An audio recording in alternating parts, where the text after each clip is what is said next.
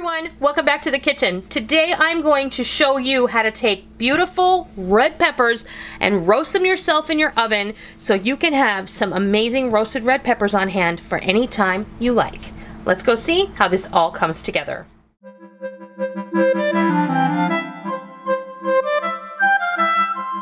Today we are going to share with you how you can make your own roasted red peppers at home in your oven. Now, I don't have a gas stove, and typically these can be done over the open flame of your gas burner or over the open flame of your barbecue grill if you have one, or your gas grill. I do have a butane cooker that has an open flame, but today I want to do a couple of peppers all at one time, and I want it just to be done. So we're going to go ahead and put these on a baking sheet and bake them off in the oven. The oven needs to be preheated to 500 degrees. I'm going to do the two largest peppers that you see here in front of you. I'm going to save the other two for something different, and then I'm going to share with you how to do this. It's super simple. Now, you can buy roasted red peppers in the grocery store, absolutely no problem whatsoever, but sometimes it's just nice to be able to make your own. And the way we're going to do that today is I'm going to go ahead and cut these in half. So make sure you have a nice sharp knife.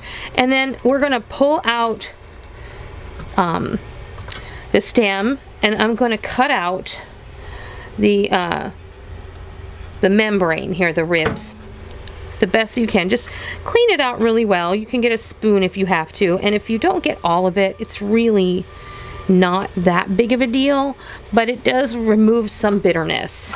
I have a baking sheet that I've prepared with some non-stick aluminum foil. Doesn't matter if it's non-stick or not, it just needs to be foil, or if you have don't want to worry about cleanup, this is the way to go. You don't need to add any oil, you need to add nothing to the peppers. Just put them on your baking sheet. My oven has been preheating and it's ready to go at 500 degrees. Between 450 and 500 is where you want your oven. Since I'm going to be making pizza later today, this was the perfect time to roast these peppers off, because my oven needs to be screaming hot for my pizza anyway, so this is a great time to do it.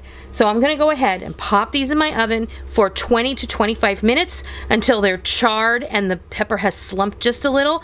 Then I'll bring you back and I'll show you what happens next. Our peppers were in the oven for about 30 minutes, and then what you want to do is just take these off the baking sheet, pop them in a bowl, and then you want to cover this with plastic wrap, and you're going to let this sit again for about a half an hour, and then we're going to come back and we're going to peel them. Alright, we let our peppers sit in this bowl for about a half an hour, and now they're cool enough for me to handle. So that's really the key, is you want to make sure that your peppers are cool enough for you to handle.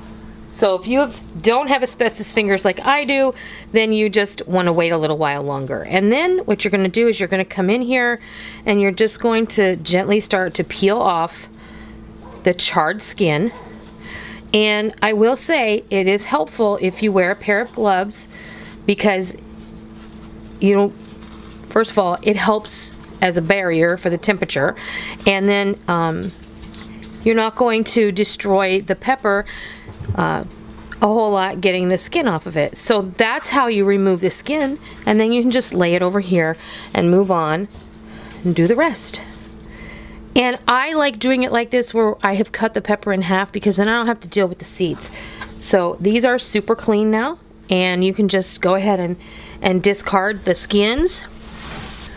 You don't have to cut these up, you can just pop them in a jar whole like that, but I'm gonna probably use them. If I cut them into strips, this is how I prefer to do it. And then you can just pop these in a jar with a little bit of olive oil, or your mouth. Here.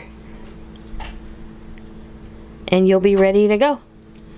Roasted red peppers. That was super easy. We'll be right back.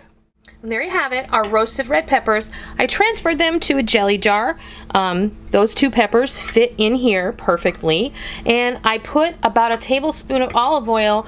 I just floated it See, I just poured it in, and then it's going to bubble all the way down, and it's going to fill up all the cracks and the crevices in the jar, and it's going to act as a preservative. And then the bonus, you have red pepper flavored oil for later, and you can drizzle that on a salad, maybe put it in a vinaigrette, you can put it on a pizza. So that's how you do roasted red peppers in your oven at home if you're not fortunate to have a gas stove. This is just another easy way to do it, and really it's a real, I think it's a time saver, frankly, because this is one of those things you can fill up a baking sheet with red peppers. If you get them on sale, even better, and just put them in the oven and go do some other task for about a half an hour. When you start to smell them, and you'll know when it's time to check them, because you'll start to smell that charred aroma, and you'll just know by the smell that the peppers might be close to ready. And you want to make sure that they're charred well all the way across, not just like a spot here and a spot there. You want them to be charred the way that I showed you, and then just let them rest and peel those skins off, and you're ready to go. So I'm ready to use these in a couple of recipes that will be coming up on the channel, and this is as basic as a kitchen basic gets: homemade roasted red peppers. I hope you enjoyed today's video, and if you did, please consider giving me a thumbs up. And if you are new to my kitchen and you happened on over because you wanted to learn how to roast red peppers, welcome. It's always a pleasure to have new friends join me. Please be sure and hit the subscribe button, and as always, if you are a tried and true member of the Noreen's Kitchen family, please be sure and hit the bell notification button and set your YouTube homepage to your subscription feed, because we don't want any of you to miss out on all the real food for real people, real easy recipes that we present all the time right here on our YouTube channel and straight from our kitchen.